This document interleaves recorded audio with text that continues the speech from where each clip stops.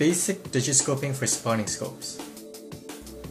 Before you consider digiscoping, there's a few things you should make note of. The size of the objective lens determines the amount of light that can enter your spawning scope. This is known as the aperture of your scope. The optical construction and material used for lenses and mirror inside the spawning scope.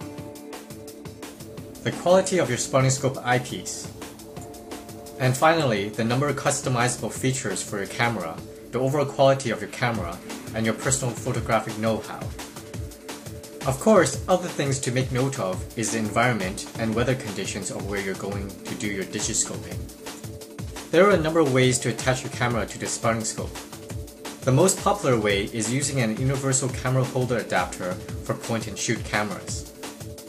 Another way is to attach an SLR camera adapter with a T-ring.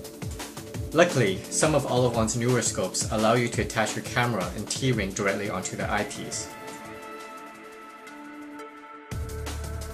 Make sure your tripod is strong enough for the weight of your tripod head, spawning scope, and camera together. Extend the sunshade in bright conditions to help deter glare. We hope that this video has helped you on one of your first steps into digiscoping.